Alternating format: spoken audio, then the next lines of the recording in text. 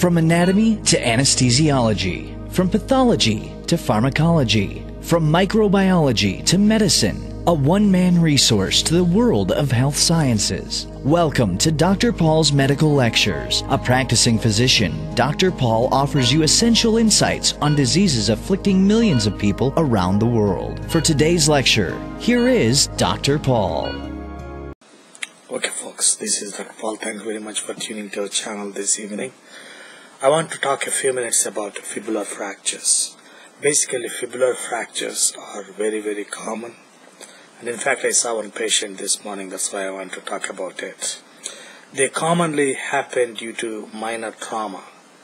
And many times, you have to deal with them in the primary care centers. And as a primary care center, I take care of them many times. And fibular fractures in adults are typically due to trauma, and isolated fibular fractures. And in majority of cases, they happen in older women.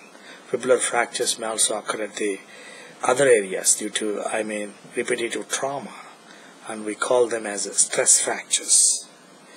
And they happen with all kinds of injuries. But in older adults, the key risk factor for the fractures of the fibula or tibial shaft appears to be the bone mass. You see, if there is less bone mass, they are more at risk for these fractures. So the bone mass, what is the bone mass of this particular individual? We need to think about that always. The other factor is cigarette smoking. Cigarette smoking is an important risk factor for fibular fractures. So it's important to advise these people to stop smoking. The other group who sustain these fractures are athletes when they go into contact or collision sports. When that stress falls upon the fibula gets fractured. So those are the most important groups. You remember that whenever most of the patients I see, they come from the ground, they are sports injuries, especially American football or soccer or rugby. They are especially prone to these injuries because they put a lot of stress on that particular joint. And snowboarding and skiing. And snowboarding and skiing are fibular fractures are very common. And in skiing, it is mostly the proximal third of the tibia and also the fibula. Whereas in snowboarding, you see more often they sustain a fracture of isolated fibula. Because in snowboarding, the stress falls upon the distal third of the fibula and they sustain the fracture. So you see how many different factors are influencing these fractures. It could be a bone mass in an older patient. It could be a stress fracture due to repetitive trauma, or it could be a sports injury that happens in sports like skiing or snowboarding or American football, soccer or rugby. So remember these etiological factors because they help you to think about this. So many times they go through neurovascular bundle injuries beside bone fracture. They could injure the ligaments and they could injure the nerves. I'm going to talk about that in a moment. And many times the fibula and tibia, they broke together. When that happens, that we call it double fracture. A double fracture happens when both tibia and fibula are fractured. Simple, common sense, because there are two fractures here. Now, an important point I need to mention here about common peroneal nerve. You see, when there is the fibula, around its neck, we see common peroneal nerve, proximal fibular neck. So common fibular nerve, it wraps around fibula and it goes into the superficial space. So when the common fibular nerve is injured, the patient develops that foot drop and other neurological sensitive abnormalities. So remember, common peroneal nerve could be injured in a fracture of a fibula, especially in the proximal third. Non-twisting fall. When the ankle twists inside, sometimes that powerful stress acts upon the lateral part of the leg, and it could result in a fracture. So you see the mechanisms, the inversion injuries, and also the stress fractures. So there are varied mechanisms for this fracture. Now, symptoms and signs. Many times you see a deformity. That's the most important clinical sign. A deformity. When you examine the bone, you see shortening or angulation. And examine the skin also. Many times you see a laceration or a contusion. Sometimes open fractures happen, which is an indication for emergency orthopedic evaluation. And also open fractures are more prone to injuries and infections. And see for peroneal nerve injury, see for even ligamental injury. The other important point I want to mention here is lateral compartment syndrome. Many times lateral compartment syndrome happens, patient presents with intense pain in this area. When there is intense pain, severe pain, always think about lateral compartment syndrome, folks. Now, what about diagnosis? Basic diagnostic aid is X-ray. And if you think of soft tissue injury, think of you can order an MRI, because MRI help to define the soft tissue damage, especially in crush injuries. So you can order an MRI when there is a crush injury and you want to know how much soft tissue damage has happened. And in those cases, you need to refer these patients to orthopedics. So open fractures and fractures of the fibula, and they are highly likely to be infected. In those cases, you need to start antibiotics for these patients. So lateral compartment syndrome, common peroneal nerve injury, these are the two things you need to always suspect in fibular fractures, folks. And if you see them, you need to send these people to orthopedic evaluation. Another thing, there is a Meissonier, that is proximal neck fracture, Meissonier fracture. So remember that that's a fancy word. So that is Meissonier fracture. Now, how do you treat these people? Very simple.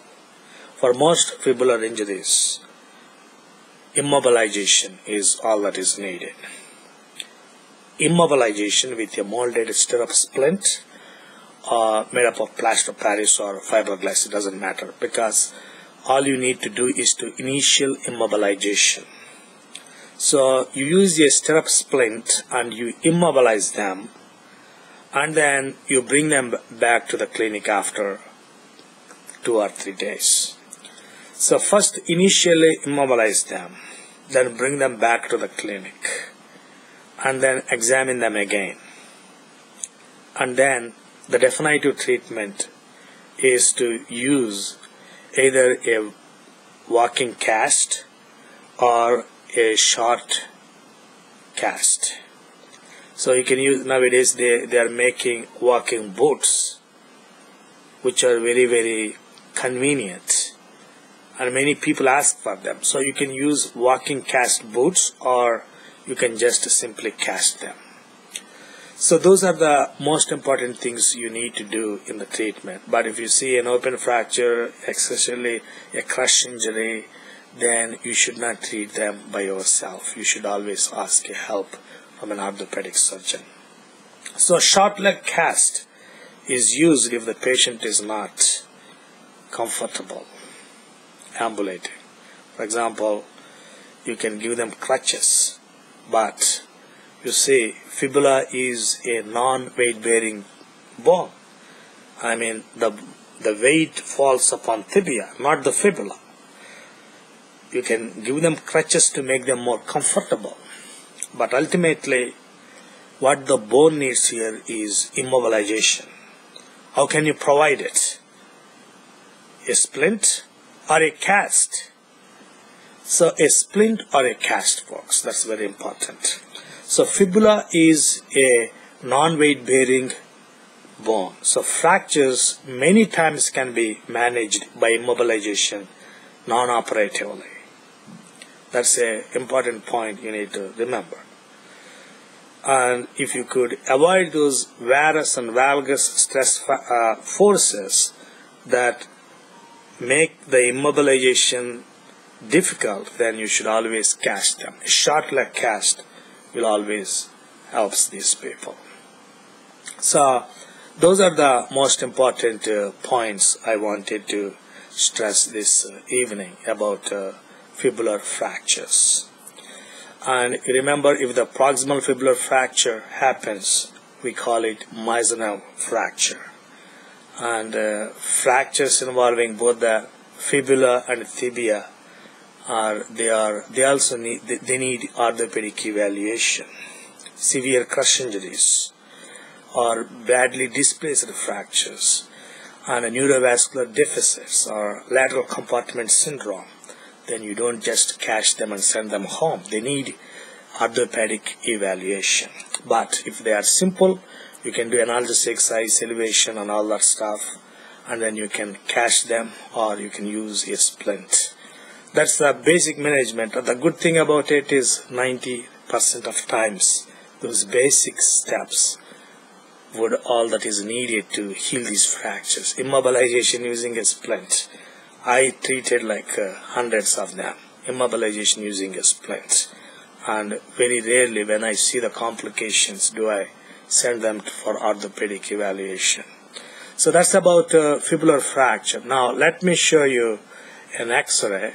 And the X-ray, this is an X-ray I recently saw, and it has very important elements to it. You can see here this X-ray, and you are seeing tibia and fibula. I am showing you the distal tibia and fibula, and you can see there, let me show you that fibula, the distal part is especially, this is the AP view, but let us take this view, the second view.